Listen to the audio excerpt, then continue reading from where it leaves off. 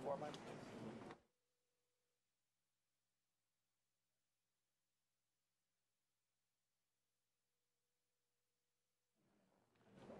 just giving you my boom right now.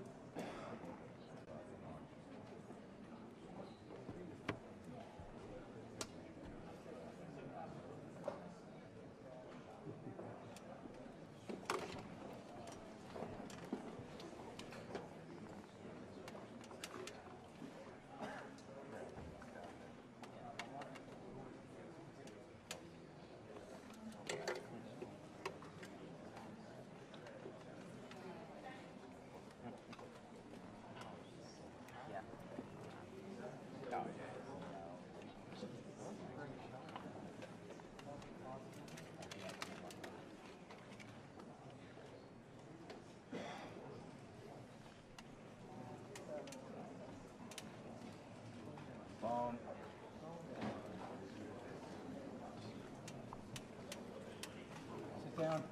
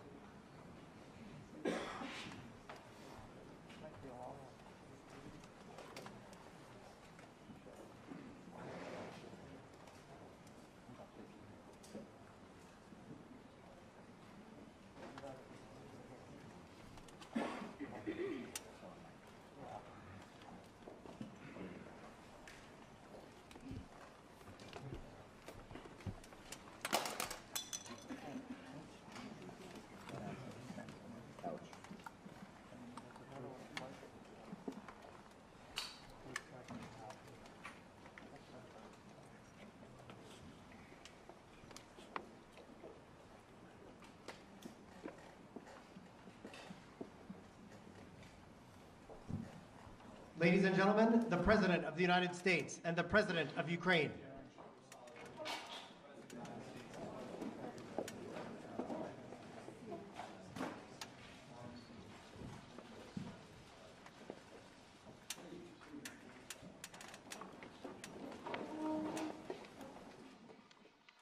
President Zelensky, I'm honored to welcome you back to the White House.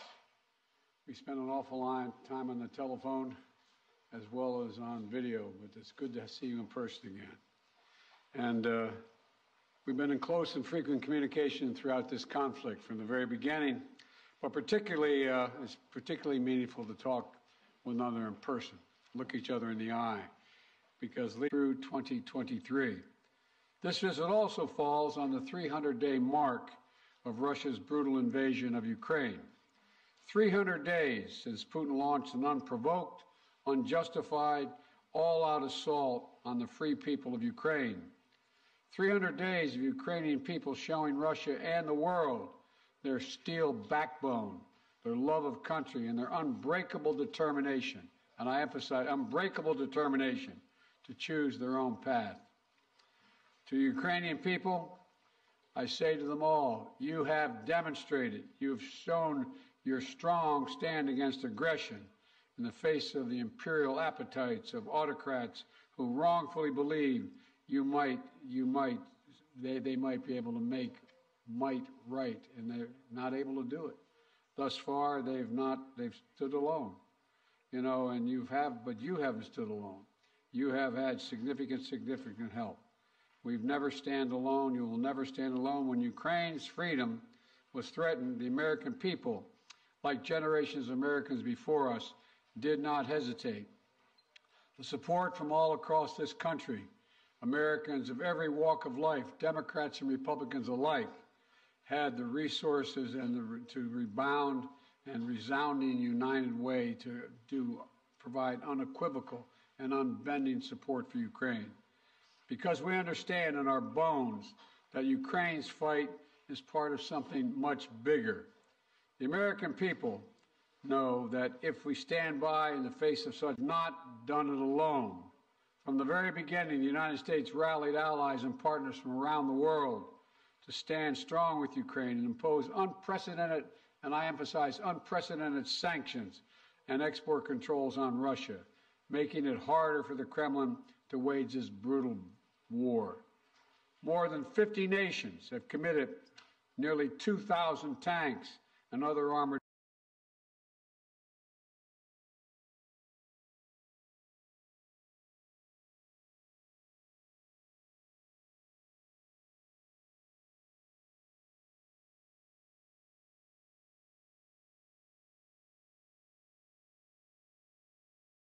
vehicles, more than 800 artillery systems, more than 2 million rounds of artillery ammunition, and more than 50 advanced multiple rocket launching systems, anti-ship and air defense systems, all to strengthen Ukraine. Together, we provided billions of dollars in direct budgetary support to make sure the Ukrainian government can keep providing basic fundamental services to the Iranian people, like health care, education, and emergency personnel. This includes another $2 billion that in direct budget support from the American people that the World Bank distributed earlier this week.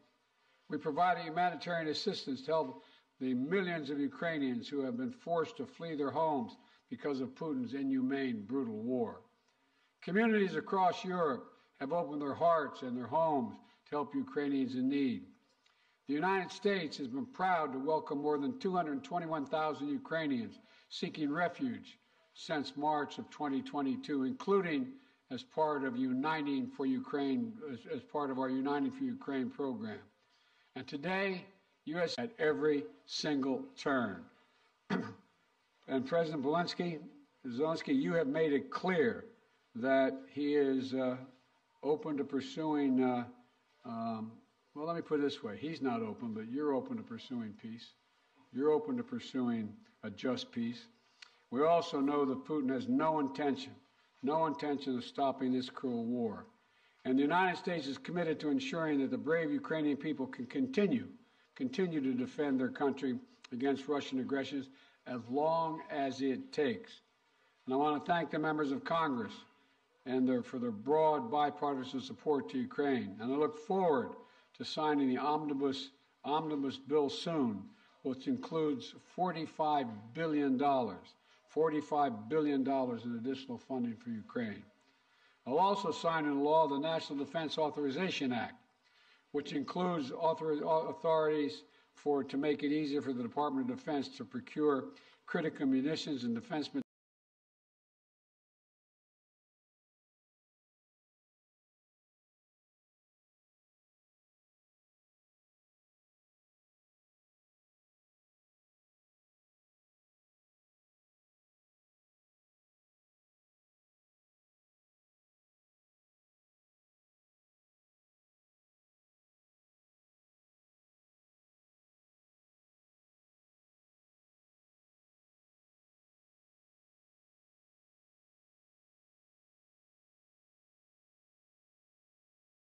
materials for Ukraine and other key materials to strengthen our national security. Today, I'm announcing the next tranche of our security assistance to Ukraine.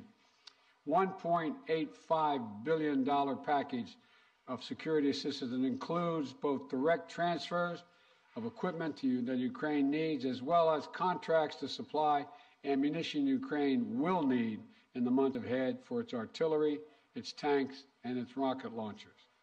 Critically, in addition to these new capabilities, like precision aerial munitions, the package will include a Patriot missile battery, is using winter as a weapon, freezing people, starving people, cutting them off from one another.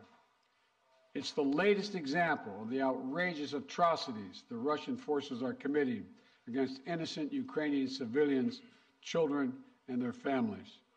And the United States is working together with our allies and partners to provide critical equipment to help Ukraine make emergency repairs to their power transmission systems and strengthen the stability of Ukraine's grid in the face of Russia's targeted attacks. We're also working to hold Russia accountable, including efforts in Congress that will make it easier to seek justice for Russia's war crimes in Ukraine. Let me close with this. Tonight is the fourth night of Hanukkah, a time when Jewish people around the world, President Zelenskyy and many of the families among them, honor the timeless miracle of a small band of warriors fighting for their values and their freedom against a much larger foe, and how they endured and how they overcame. How the flame of faith, with only enough oil for one day, burned brightly for 8 days. A story of survival and resilience that reminds us that the coldest days of the year, that light will always prevail over darkness, and hope drives away despair. And that the human spirit is unconquerable as long as there are good people willing to do what is right. This year has brought so much needless suffering and loss to the Ukrainian people. Mr. President, President Biden, audience, journalists, ladies and gentlemen, I came here to the United States to forward the word of thanks to the people of America, people who do so much for Ukraine. I am thankful for all of this. This visit to the United States became really a historic one for our relations with the United States and the American leadership. In the last 30 days of this war, we have started a new phase of our interrelations with the United States. We became a real partners and allies with the content. And I felt today during all of my meetings and during our talks. Once again, I would like to thank Mr. President Biden for his candid support and what is very important, the understanding of Ukraine, and for the support of the international coalition to strengthen international law. I am grateful to President Biden for his personal efforts, his steps that unite the partners and global South.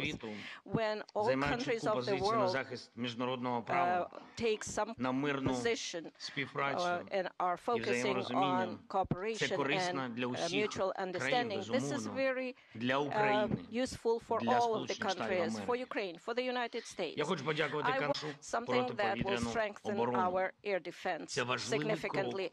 This is a very important step to create a secure airspace for Ukraine, and that's the only way we would be able to deprive the terrorist country and their terror attack to strike our energy sector, our people, and our infrastructure. We had a very good negotiation and talks about our strategic steps, which we discussed with President Biden, and what we expect next year and for what we are preparing. This is very important for all Ukrainians, and I am hopeful.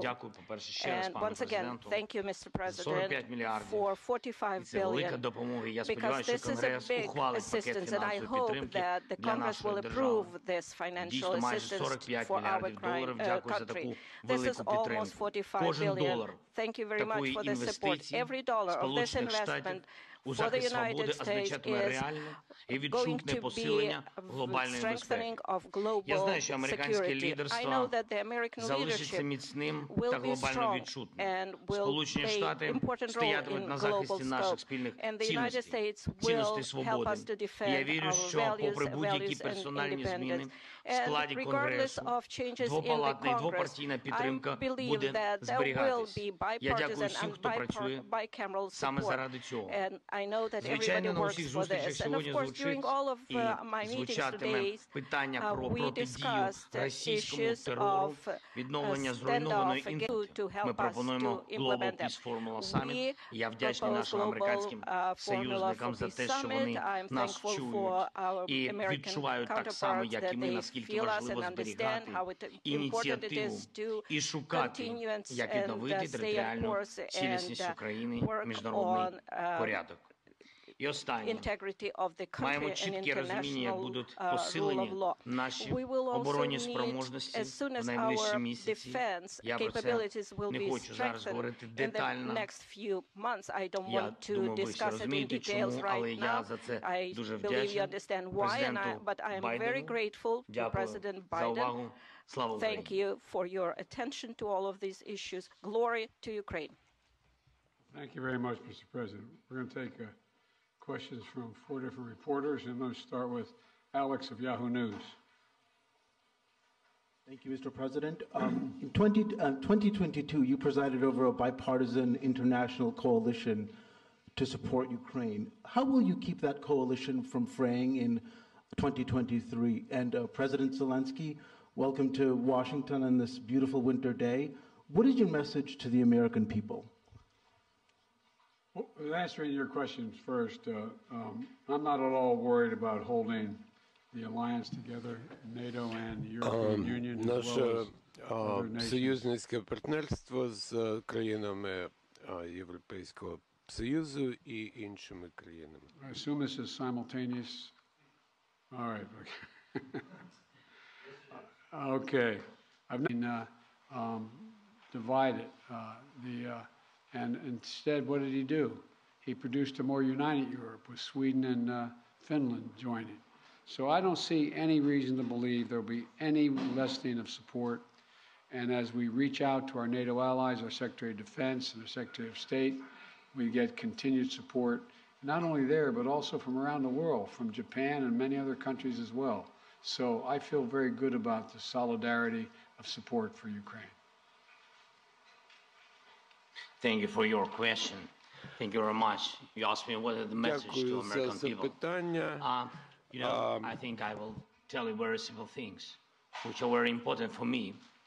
And I think so that we have the same values and the same understanding of the life, the sense of the life. My message, I wish you peace. I think that is the main thing. And you understand it only when the war in your country, when somebody like these terrorists from Russia come to your houses. And I wish you to see your children alive and adult. And I wish you to see your children when they will go to universities and to see their children. I think that is the main thing what I can wish you. And of course, to be together with us, jointly, because we really fight for our common victory against this tyranny. Thank you for this. It's honest. And as of my question, we enter a new phase of this war, and you definitely discussed today which path to choose, how the war could come to an end, and what's next. Will it turn into a new counteroffensive or some kind of peace talks? So, Mr. Biden, Mr. Zelensky, could you share your vision? What's the fair way to end this war, and how do you understand this word, fair peace? Thank you. My view. Your guy. I think we have. Come here. I see. Although I like him very much already.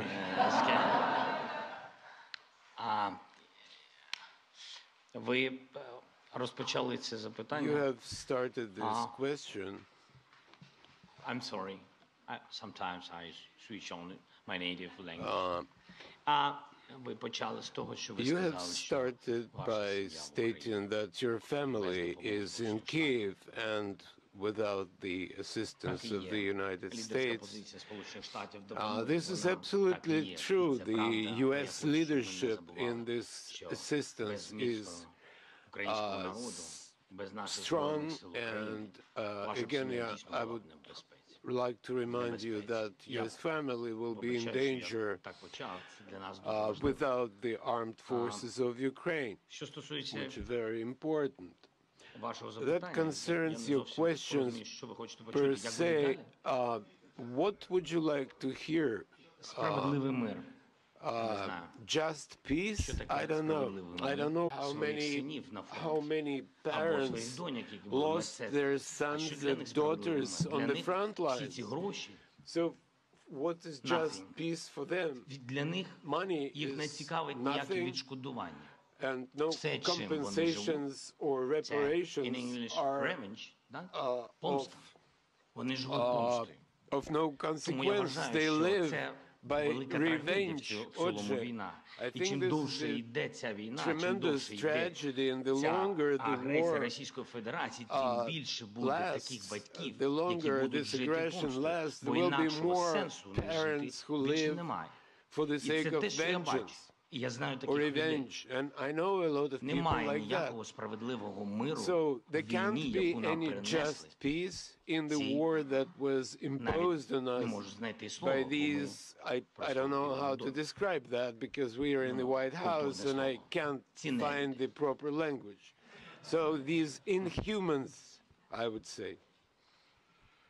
Let me respond. I think we share the exact same vision. And that a free, independent, prosperous, and secure Ukraine is the vision. We both want this war to end. We both want it to end. And as I've said, it could end today if Putin had any dignity at all and did the right thing and just said, pulled out. But that's not going to happen. Not going to happen. It's not going to happen now. So what comes next? What we talked about today was we're going to continue to help Ukraine succeed on the battlefield. It can't be wrong. He continues to be wrong. The sooner he makes it's clear that he cannot possibly win this war, that's when the time we have to put this president in a position to be able to decide how he wants the war to end. My turn, huh? Please, yeah. Phil Matterly, of CNN.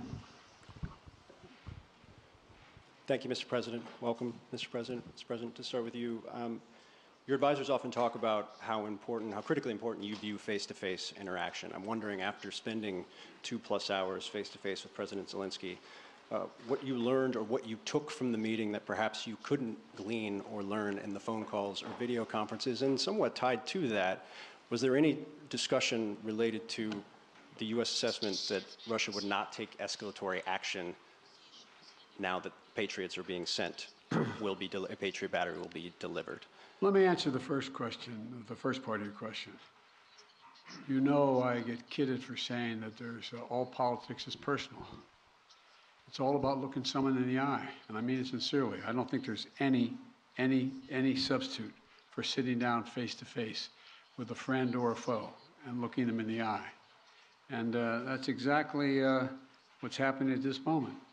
We've done that more than once, and we're going to continue to do it. And the winter is setting in, and Putin is increasingly going after civilian targets and women and children, orphanages. This guy is, it's important for him to know we are going to do everything in our power to see that he succeeds. Thanks. What was the second part of your question? I just asked if you had discussed how the U.S. calculated the escalatory effect of sending a Patriot missile battery to Ukraine.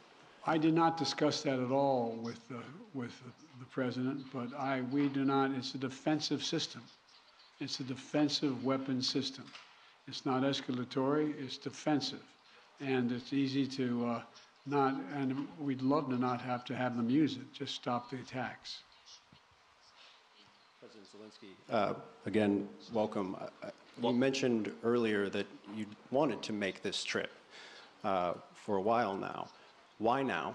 And also, can you tell me what you think the message you are sending to President Putin is, given the fact that 24 hours ago you were on the ground in the front lines with artillery echoing behind you, and now you find yourself in the White House standing next to the president?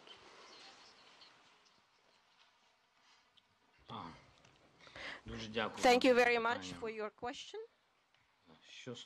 As to what is the message for Putin? I am standing here in the United States with President Biden on the same podium because I respect him as a person, as a president, as a human being for his position. And for me, this is a historic moment. I can send messages to President Biden, be a full-scale invasion to stop aggression, to renew our territorial integrity, to find diplomatic solution, or God forbid, we should not have a full-scale war. At that time, he said it won't happen. He was lying. So what kind of message I can send him after he actually destroyed our life, is destroying our life? He can even go further, somewhere where the Soviet Union stayed before this, so he might want to invade those territories too. I believe that there is something mortal about his inadequate approach to the world. Why we need to send him a message? He needs to be interested in getting attention from the world, because he is not a subject of civilized people. He should be interested in trying to save something of his culture and history of his country. So that's his problem now. This will be the last question. Olga Koshelenko, 1+1 TV channel. When the full-scale invasion started, U.S. officials said that Ukraine cannot receive Patriots because, as you said, it might be unnecessary escalation. And now it is happening. Right now, today, it is happening. And now Ukraine desperately needs more capabilities, including long-range. And we've given Ukraine what they needed when they needed to defend themselves.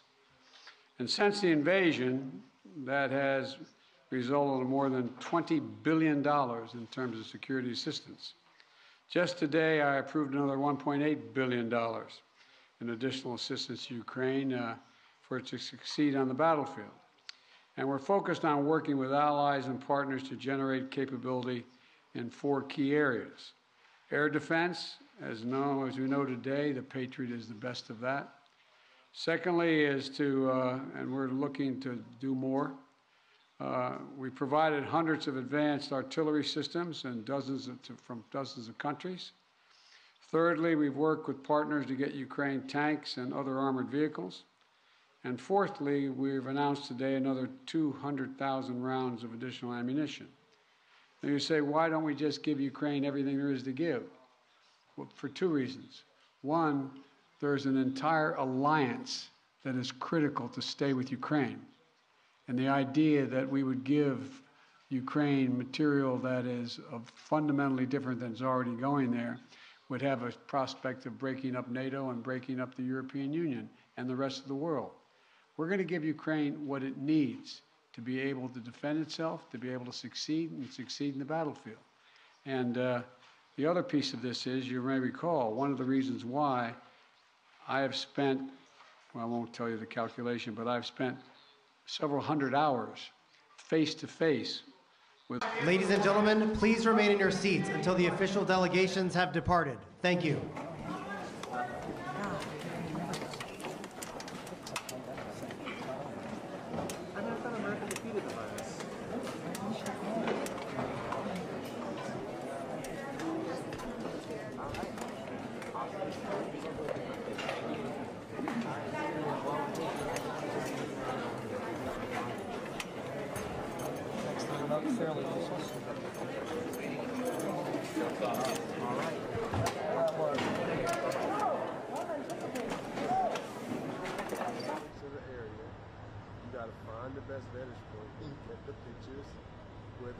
Because he doesn't have any credentials right now, right? Oh. So, but I'm like, you leaving? You don't seem too motivated. Right, that's what I'm saying. That's what I'm saying. I talked to him on the Hill. I told him the rundown. I said, when you're out here and you have some of the congressional members coming through, they're not going to shut it down just for congressional members. Right. So take pictures of them. Somebody's going to want them, right? Yeah. You just want to start making money and get your stuff out there so people recognize that you're... Wow.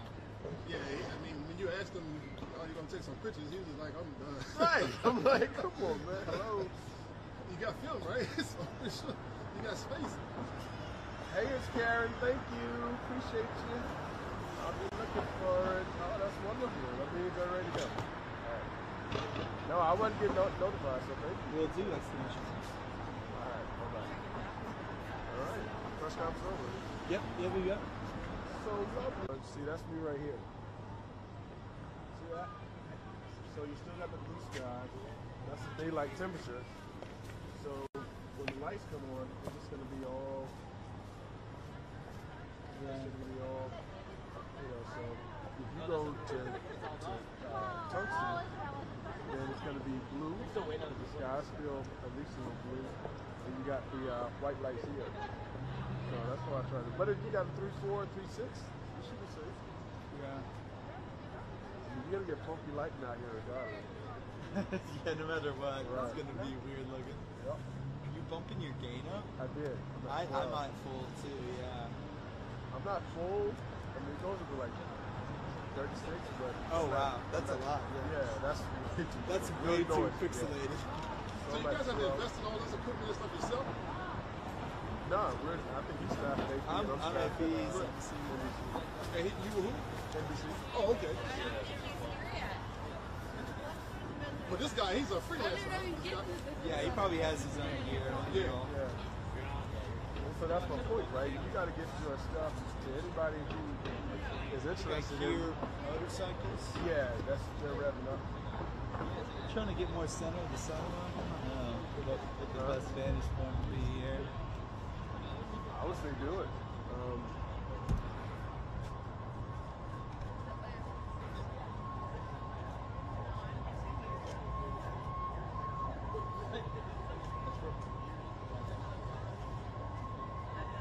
Yeah, because we're past the gate.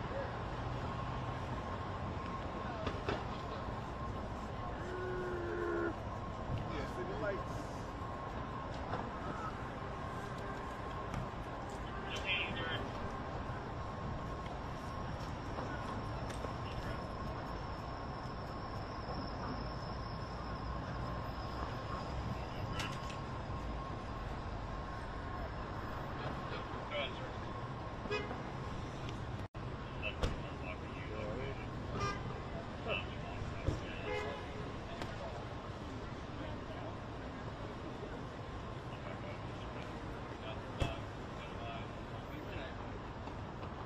Oh, there they are. There you go.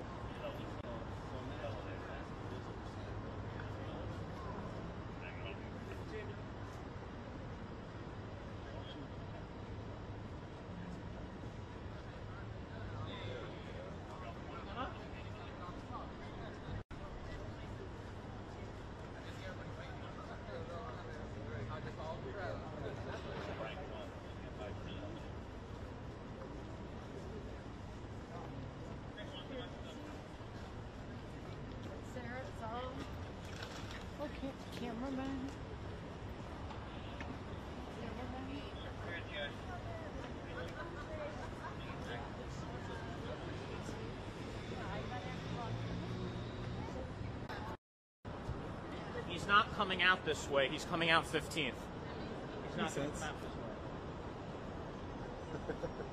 He seems a little grumpy. He likes to feel like he knows stuff. Oh yeah, you recognize him too? Yeah, he's inside. He's got a pass, unless they took it away from him. Yeah. I would assume he still has a pass. No, your message to you was saying he's on the way. His motorcade just left.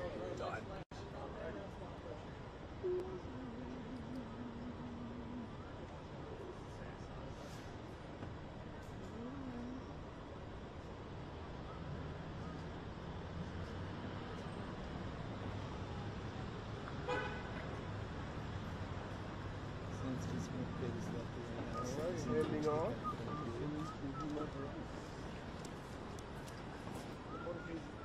Motorcade's gone. The motorcade's left. Motorcade's gone. Motorcade's gone.